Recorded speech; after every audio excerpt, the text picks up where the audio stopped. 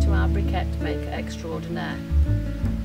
Recently, the jack that we used with our briquette press broke, and although we can currently find a replacement, we wondered what we would do if we weren't able to. We looked online and found an excellent website called Engineers Without Borders, and using the plans from that website we made this. We downloaded a 19-page PDF file which gives you a cutting list, dimensions in metric and imperial measure, and full instructions with photographs on how to make the press. Today we're going to try it out for the first time, but in the meantime this is how we made it. There are two versions of the press, one with and one without notches. We're making the notched variety, which we actually made the notches using our table saw, but if you don't have a table saw then you can just as easily do it using a router. Right, well, we've sanded everything just to knock off any sharp corners, and the next job is to assemble the press.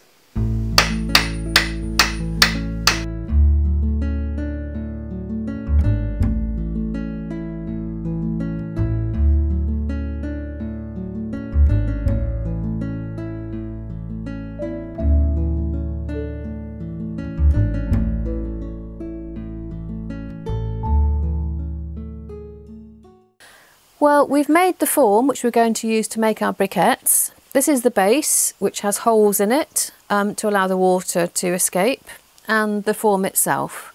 So we'll just give it a try. So I'm going to fill it with our gloop, which we've already mixed up.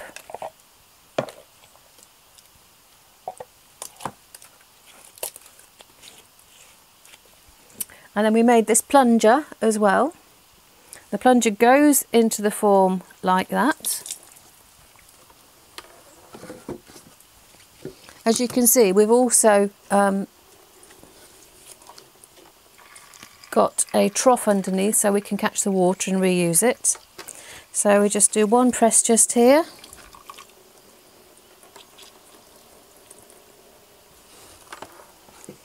Then move it along slightly to press some more out.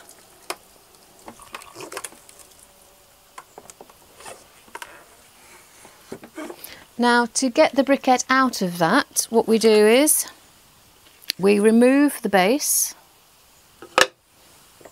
place it on these two bits of plywood that we have here, and press again.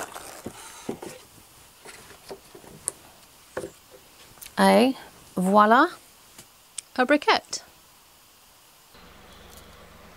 Well, we've just finished pressing our briquettes.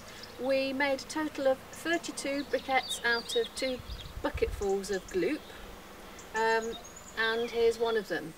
They're slightly smaller than ones we've made previously. They're 8.5 centimetres square or thereabouts, but we're really pleased with the results, and in total it only took us half an hour to press them all. So we hope you've enjoyed the video, and see you next time. Recently the Hello, Les Virgil here. Recently the hydraulic jack that we've been using with our press broke, and so we thought we would try to find a simpler